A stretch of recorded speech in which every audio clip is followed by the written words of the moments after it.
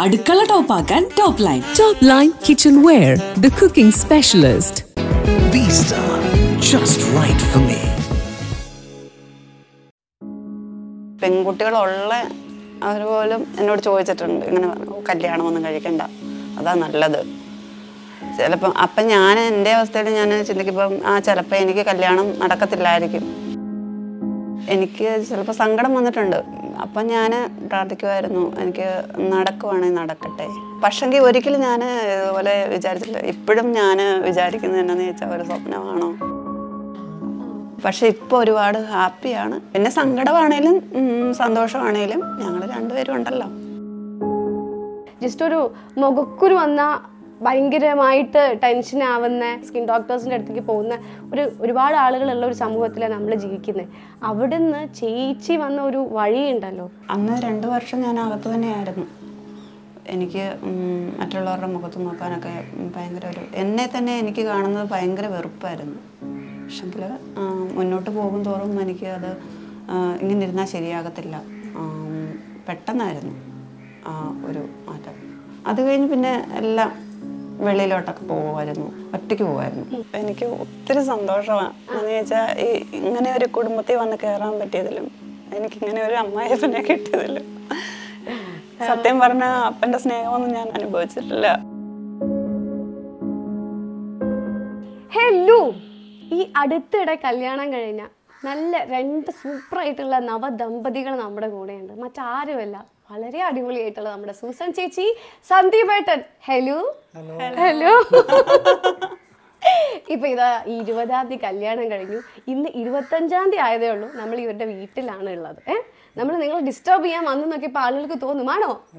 അല്ല. അപ്പൊ എങ്ങനെ പോകുന്നു ഏട്ടാ കല്യാണം കഴിഞ്ഞിട്ടുള്ള നമ്മുടെ ലൈഫൊക്കെ?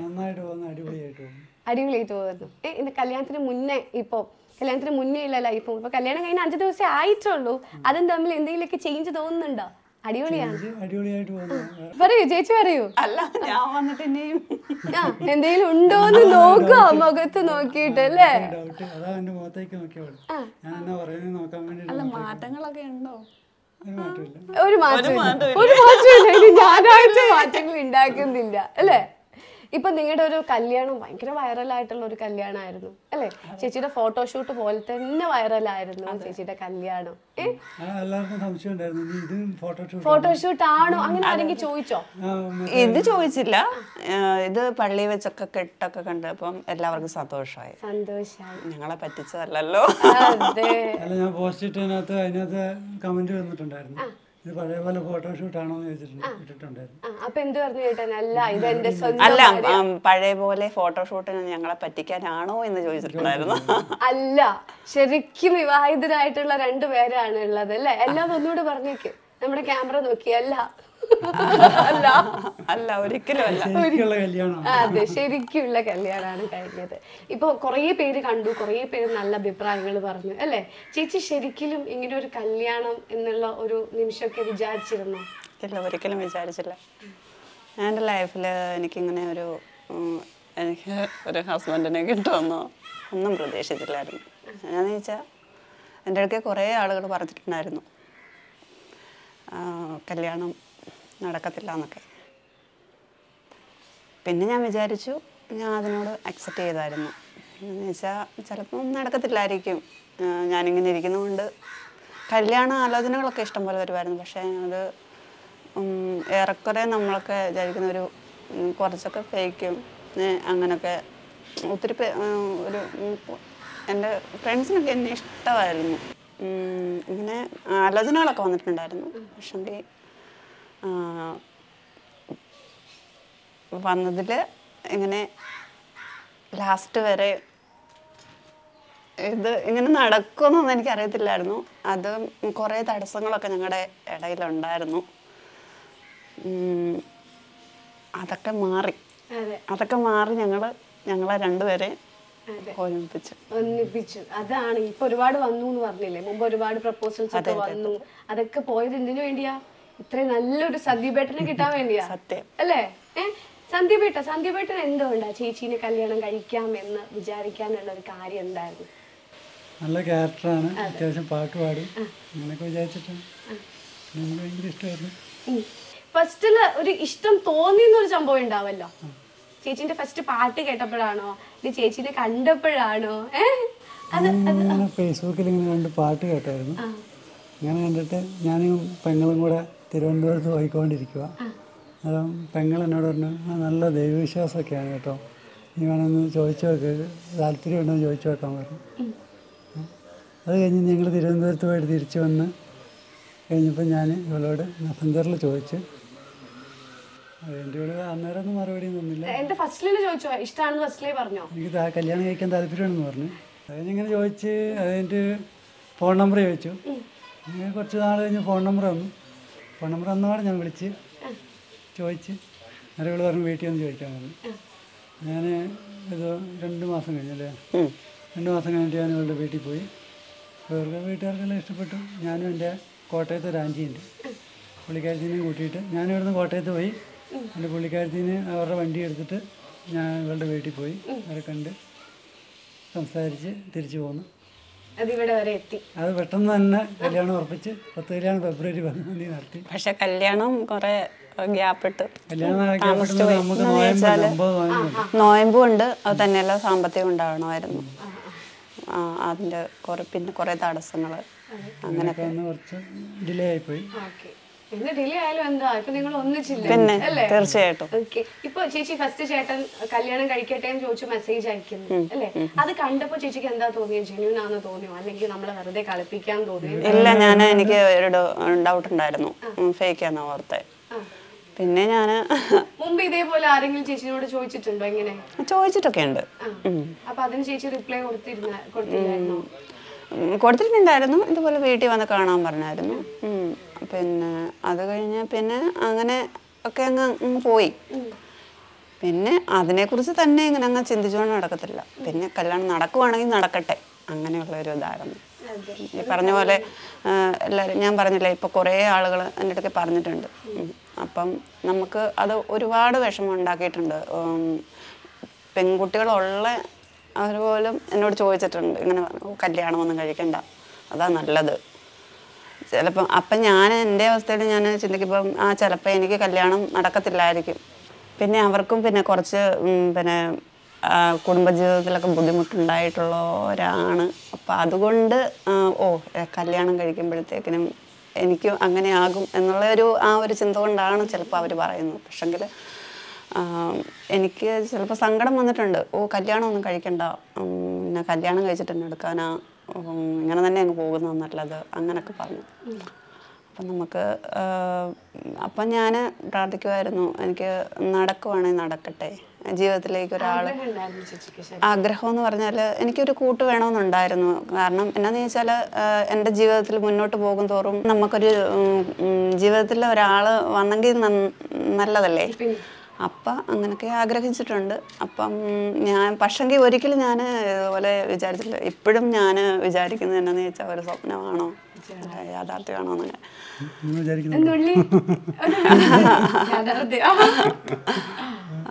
പക്ഷെ ഇപ്പൊ ഒരുപാട് ഹാപ്പിയാണ്. ഹാപ്പി ആകണമെന്നാണ്. പിന്നെ സങ്കടമാണേലും സന്തോഷമാണേലും ഞങ്ങൾ രണ്ടുപേരും ഉണ്ടല്ലോ. സൂസൻ ചേച്ചി ഇങ്ങനെ മുറുക്കി പിടിക്കുന്ന കാണുമ്പോൾ നമുക്ക് ഭയങ്കരമായിട്ടൊരു സന്തോഷമാണ് തോന്നുന്നത്. പിന്നെ ഇപ്പോൾ ചേച്ചീൻ്റെ അടുത്ത് ഒരു കാര്യം പറയുകയാണെങ്കിൽ, ഇപ്പോൾ ഒരുപാട് പേര് പറഞ്ഞു കല്യാണം നടക്കൂല എന്നൊക്കെ പറഞ്ഞവരുണ്ട്. അതെ, അവരുടെ അടുത്തൊക്കെ ചേട്ടനെയും കൊണ്ട് പോയോ? പോയില്ല, പോകണം. പോണ്ടേ? തീർച്ചയായിട്ടും ഞങ്ങൾ വ്യാഴാഴ്ച രാവിലെ ഇവിടുന്ന് പോകും. അവരോട് എനിക്ക് അങ്ങനെ വേറൊരു വൈരാഗ്യമോ അങ്ങനെയൊന്നുമില്ല. പിന്നെ മറ്റുള്ളവരെ കാണിക്കാനായിട്ടല്ല. ഞങ്ങൾക്ക് രണ്ടുപേർക്ക് സന്തോഷത്തോടെ ജീവിക്കണം, നല്ല ജീവിച്ച് കാണിക്കണം. കഴിക്കുകയല്ലാന്ന് പറഞ്ഞവരുടെ അടുത്തോടെ കാണിച്ചു കൊടുക്കണം എന്നൊക്കെ ആഗ്രഹമുണ്ട്.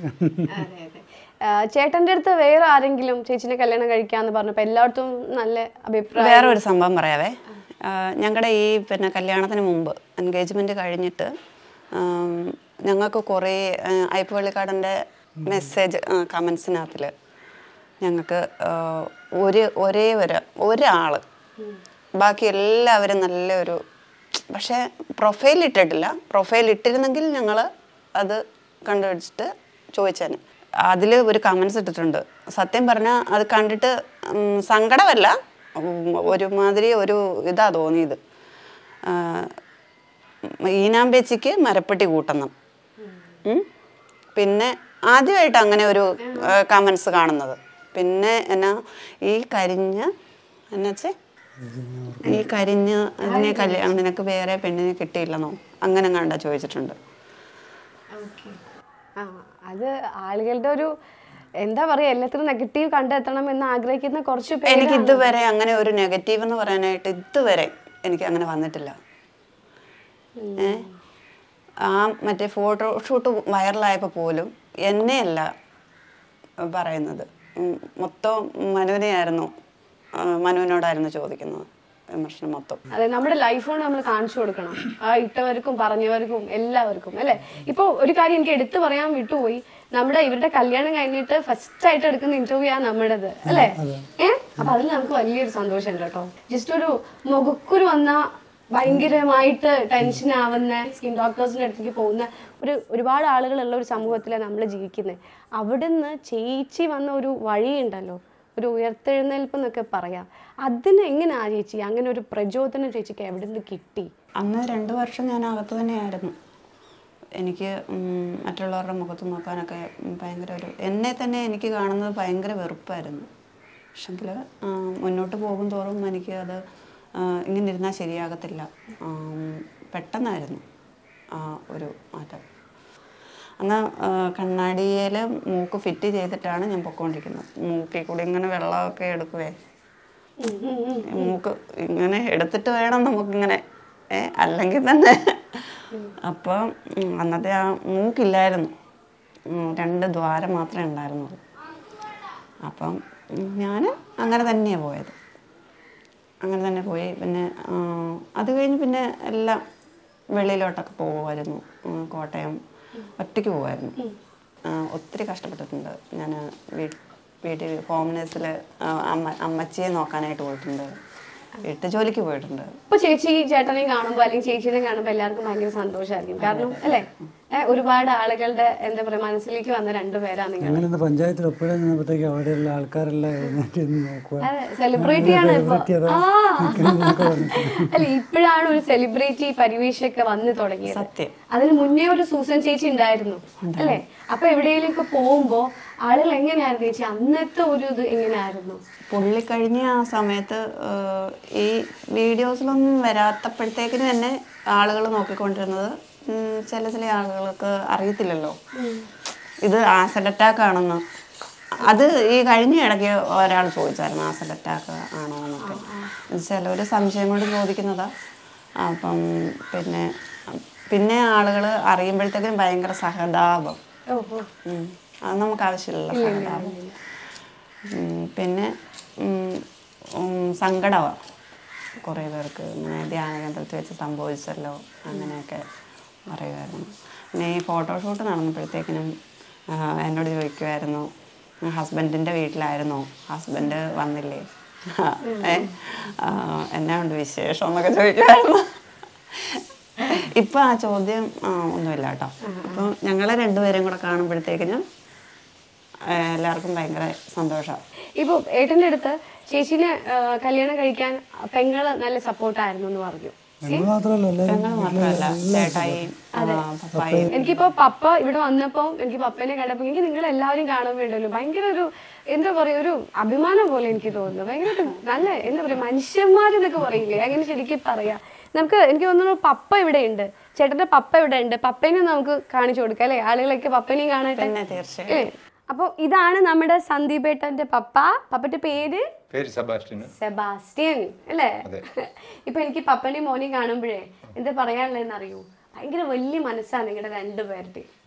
എന്താന്ന് വെച്ചാ നമുക്കൊരു ഭയങ്കര സന്തോഷമുണ്ട് നിങ്ങളെയൊക്കെ കാണുമ്പം, ചേച്ചീനെ എടുത്ത് വിളിക്കുമ്പം. ഞാൻ ഇവിടെ വന്നപ്പോൾ കണ്ടു പപ്പ ഭയങ്കരമായിട്ട് ചേച്ചീൻ്റെ അടുത്തും ചേച്ചി ഭയങ്കരമായിട്ട് ഞാൻ സത്യത്തിൽ വിചാരിച്ചത് ചേച്ചിയുടെ പപ്പയാണെന്നാ. അവരുടെ ഒരു പെരുമാറ്റം കണ്ടപ്പോൾ എനിക്ക് അങ്ങനെയാ തോന്നിയത്. അല്ല, അത് എന്റെ മോന്റെ ഭാര്യയാകുമ്പോഴത്തേക്ക് എന്റെ മോള് തന്നെയല്ലേ അത്. തീർച്ചയായും ശരിക്കും അടിപൊളി. അത് ആ രീതിയിൽ ഞാൻ ചിന്തിക്കുന്നത്. അതെ പപ്പ, അങ്ങനെ തന്നെയാ വേണ്ടത് അല്ലേ ചേച്ചി. ചേച്ചി ശരിക്കും എനിക്ക് ഒരുപാട് സങ്കടം ഒരുപാട് അനുഭവിച്ചിട്ടുള്ള ആളായിരിക്കും, പക്ഷെ അതിനുള്ള വലിയൊരു സന്തോഷമായിരിക്കും ചിലപ്പോ ഈ കുടുംബം. അല്ലേ? എനിക്ക് ഒത്തിരി സന്തോഷമാണ്. എന്ന് വെച്ചാൽ ഈ ഇങ്ങനെ ഒരു കുടുംബത്തിൽ വന്ന് കയറാൻ പറ്റിയതിലും എനിക്കിങ്ങനെ ഒരു അമ്മായിയപ്പനെ കിട്ടിയതിലും സത്യം പറഞ്ഞ അപ്പന്റെ സ്നേഹമൊന്നും ഞാൻ അനുഭവിച്ചിട്ടില്ല. പക്ഷെ ഇവിടെ വന്ന് ഞാൻ കേട്ടോ അമ്മായിപ്പൻ എന്നുള്ളൊരു ഭാവം ഒഴിവാക്കുകയാണെങ്കിൽ അതായിരിക്കും ഏറ്റവും അല്ല എന്റെ ഞാൻ എന്റെ അമ്മായിപ്പനല്ലേ. അതെ, ആളുകൾ അറിയാൻ വേണ്ടി പറഞ്ഞേ ഉള്ളൂ. എന്റെ അടുത്ത് പറഞ്ഞത് എന്റെ പപ്പാന്നാ. എന്റെ പപ്പ എന്റെ ചാച്ചൻ അവിടെ ഉണ്ട്. അതാ ഞാൻ പപ്പയുടെ അടുത്ത് ചോദിച്ചത് ചേച്ചിയുടെ ചാച്ചനാണോ എന്ന്. എന്റെ ചാച്ചനെന്നാണ് പറഞ്ഞു തരുന്നത്. അത് വലിയൊരു ഭാഗ്യ. അപ്പം ചേട്ടൻ സന്ദീപേട്ടൻ പപ്പന്റെ അടുത്ത് പറഞ്ഞിരുന്നല്ലോ ഇങ്ങനെ ചേച്ചിന്റെ കല്യാണം കഴിക്കാൻ പോവാന്ന്. കണ്ടിരുന്നോ? ചേച്ചിന് മുന്നേ കണ്ടിരുന്നോ? ആദ്യം കണ്ടില്ല. അത് കഴിഞ്ഞിട്ട് പിന്നെ കാണിച്ചു കഴിഞ്ഞപ്പോ ഞാൻ പറഞ്ഞു, മോനെ നീ ഒരു കാര്യം ചെയ്യണം. ഇതെന്ന് പറഞ്ഞാലും നിന്റെ ജീവിതകാലം തികച്ച് നീ എന്നെ കൂട്ടി കൊണ്ടു നടക്കേണ്ടതാണ്. നിന്റെ കയ്യിൽ ഞാനും മമ്മിയായിട്ട് പോയിക്കൊണ്ടിരിക്കുന്ന അതേ അവസ്ഥയിൽ തന്നെ നീയും സൂസനുമായിട്ട് പോകാൻ നിനക്ക് തയ്യാറുണ്ടെങ്കിൽ മാത്രമേ ഇതിനെപ്പറ്റി ചിന്തിക്കാവുള്ളൂ എന്ന് ഞാൻ പറഞ്ഞായിരുന്നു. അന്നേരം പറഞ്ഞു ആയിക്കോട്ടെ, എനിക്കിത് മതി, ഞാൻ ഇവിടെ തന്നെ ഞാൻ കല്യാണം കഴിക്കുന്നു. ആയിക്കോട്ടെ എന്നും പറഞ്ഞു. പപ്പയ്ക്ക് ഒരു അഭിപ്രായം പപ്പ പറഞ്ഞു. ഞാൻ എതിരൊന്നും പറഞ്ഞിട്ടില്ല. എതിർ പറഞ്ഞെന്നല്ല, ആദ്യം ഞാൻ പറഞ്ഞു അതിന്റെ ഒരു ഭവിഷ്യത്തുകള് ഞാൻ ആദ്യം സൂചിപ്പിച്ചിരുന്നു. 1-2 ദിവസത്തേക്കല്ലല്ലോ നമ്മുടെ ജീവിതം. ജീവിതം മരണം വരെ കൂട്ടി നിന്റെ കൂട്ടത്തിൽ ഏത് സമയവും നിന്റെ കൂട്ടത്തിൽ നിനക്ക് കൊണ്ടുപോകാൻ പറ്റുമെങ്കിൽ മാത്രമേ ഇതിനകത്ത് മുന്നോട്ട് പോകാവുള്ളൂ എന്ന് പറഞ്ഞു. അതെ, ഇപ്പൊ നമ്മള് ചോദിച്ചു പറയാൻ വിട്ടുപോയി. ചോദിക്കാൻ ഞാൻ വിട്ടുപോയി. ഹണിമൂണൊക്കെ പോയിരുന്നു? ഇല്ല, പോയില്ല. അതെന്ത് പറ്റി? പോവാൻ ഇഷ്ടമില്ലേ? പോകണമെന്നുണ്ട്. എവിടെ പോവാനാ ഇഷ്ടം? ആഗ്രഹം എവിടെ പോവാൻ? ആഗ്രഹങ്ങള് കുറെ സ്ഥലങ്ങളുണ്ട്. പക്ഷെ നമ്മുടെ കയ്യില് പൈസ ഉണ്ടേ. അപ്പൊ അതുകൊണ്ട് പോയില്ല. സാമ്പത്തിക ബുദ്ധിമുട്ടുകൊണ്ട് പോവാതിരിക്കുകയാണ് അല്ലേ? ഓക്കെ. എവിടെയാ ചേച്ചിക്ക് ഏറ്റവും ശരിക്കും ഇഷ്ടം? എവിടെ പോവാനാ? കുളുമണാലിക്കൊക്കെ പോണമെന്നുണ്ടായിരുന്നു. കുളുമണാലി.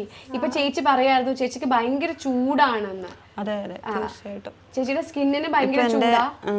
അവിടുന്ന് ഇടുക്കിന്ന് ഇങ്ങോട്ട് ക്ലൈമറ്റ് മാറിയപ്പോഴത്തേക്കിനേ ഇവിടെ വന്ന് ഭയങ്കര ചൂട്. ഹോസ്പിറ്റലിൽ പോയിട്ട് വന്ന 2 പ്രാവശ്യം. ഇവിടെ മൊത്തം ചുമന്ന് കുരു, തലക്കകത്തെല്ലാം ചൂട് കൂടിയിട്ട് മുടി ചീകത്തില്ലായിരുന്നു. ഭയങ്കര വേദനയും പുകച്ചിലും. അപ്പൊ പിന്നെ ചേച്ചിയുടെ അവസ്ഥ നമുക്ക് മനസ്സിലാക്കാൻ പറ്റും. അപ്പൊ എന്താ ചേച്ചി ചെയ്യുന്നേ? ഇപ്പൊ ചൂടടിക്കുമ്പോ എന്താ? ഒരു ഫാൻ ഉണ്ട്, പക്ഷെങ്കിൽ ഫാൻ ഇട്ട് കഴിഞ്ഞാൽ ചൂട് കാറ്റാ ഇങ്ങോട്ട് അടിക്കുന്നത്. AC ഉണ്ടായിരുന്നെങ്കിൽ നന്നായി. ശരിയാവും. എവിടെ നിങ്ങളെ കാണുന്ന ഒരുപാട് പേര് ആരെങ്കിലും എന്തെങ്കിലും സഹായിക്കെങ്കിലും അല്ലേ? ഓക്കെ. ഇപ്പം എന്തെങ്കിലും ട്രീറ്റ്മെന്റ് എടുക്കുന്നുണ്ടോ ചേച്ചി? ട്രീറ്റ്മെന്റ് എടുക്കുന്നില്ല. ഹോസ്പിറ്റലിൽ ചെല്ലണമെന്ന് പറഞ്ഞായിരുന്നു സർജറിക്ക് കോയമ്പത്തൂര്. കൈയുടെ ഒന്ന് ചെയ്ത് ഇവിടെ വലത് കൈയുടെ ഒന്ന് ചെയ്തെടുക്കണമെന്നുണ്ട്. ഇനിയിപ്പം ജീവിതത്തിലെ കുഞ്ഞുങ്ങളൊക്കെ ആകുവാണെങ്കിൽ എടുക്കാനൊക്കെ പറ്റും. പക്ഷെങ്കിൽ നമുക്ക് എന്നാലും ഒരു പൂർണ്ണതയോടുകൂടി അതെ, നമുക്കൊരു എനിക്ക് കുഴപ്പമൊന്നുമില്ല. കൈയില്ലാത്തവരും പിന്നെ കുഞ്ഞുങ്ങളെ വളർത്തുന്നില്ലേ, ഞാൻ നോക്കും. പക്ഷെങ്കിൽ ചെയ്തെടുക്കണമെന്നുണ്ട്. അത് തീർച്ചയായും കുറച്ച് കഴിയുമ്പോൾ നിങ്ങളുടെ ലൈഫിലേക്ക് എന്തായാലും ഒരു കുഞ്ഞുവാവ് വരും. അപ്പോൾ എന്തായാലും ചേച്ചിക്ക് എടുക്കേണ്ടി വരും. അതൊക്കെ എന്തായാലും ചേച്ചി അതൊക്കെ ആ ഒരു സമയമാകുമ്പോഴത്തേക്ക് എല്ലാം ശരിയാവുന്ന എനിക്ക് തോന്നുന്നുണ്ട്. ശരിയാവട്ടെ അല്ലേ? അപ്പോൾ ഇനിയിപ്പോൾ നിങ്ങളുടെ ലൈഫിൽ ഏറ്റവും വലിയൊരു ആഗ്രഹം എന്താ? 2 പേരുടെ? ഞങ്ങൾക്ക് 2 പേർക്ക് നല്ലൊരു ജോലി വേണം. അതെ, ഇവിടെ ഏറ്റവും വലിയൊരു ആഗ്രഹം 2 പേർക്കും കൂടി ചെയ്യാൻ പറ്റിയ നല്ലൊരു ജോലി വേണം അല്ലേ? അപ്പോൾ എന്താ പറയുക, നിങ്ങളുടെ ലൈഫിൽ ഒരുപാട് ആഗ്രഹങ്ങളുണ്ടെന്ന് എനിക്കറിയാം. ഇപ്പോൾ ഇവിടെ വന്നപ്പോൾ എൻ്റെ അടുത്ത് ഒരുപാട് ചേച്ചി പറഞ്ഞു. അപ്പോൾ എല്ലാവിധ ആഗ്രഹങ്ങളും നടക്കട്ടെ. എന്താ പറയുക ചേട്ടാ, ഒരുപാട് പേര് നിങ്ങളൊക്കെ വേണ്ടി പ്രാർത്ഥിക്കുന്നവർ ഒരുപാട് പേരുണ്ട്. നിങ്ങൾ അറിയാതെ തീർച്ചയായിട്ടും എല്ലാവരുടെയും സപ്പോർട്ട് കൊണ്ടും പ്രാർത്ഥന കൊണ്ടും ഒക്കെയാണ് ഞങ്ങൾ ഇത്രയും എത്തിയത്. സോഷ്യൽ മീഡിയയിലെ ഒരുപാട് ആൾക്കാർ, എനിക്കും അവരെ എല്ലാവരോടും സ്നേഹവും. ഓക്കെ, ഒരുപാട് സന്തോഷം. വീണ്ടും എടുത്ത് പറയാം, നിങ്ങൾ 2 പേരും ഇങ്ങനെ കാണുമ്പോൾ എനിക്ക് ഭയങ്കര സന്തോഷം. ഈ ഒരു ജീവിതാവസാനം വരെ നിങ്ങൾ ഇത്ര തന്നെ സന്തോഷത്തോടുകൂടി മുന്നോട്ട് പോട്ടെ. താങ്ക് യു സോ മച്ച് 2 പേർക്കും. അടുക്കള ടോപ്പാക്കാൻ Topline. Topline Kitchenware, the cooking specialist. Vista, just right for me.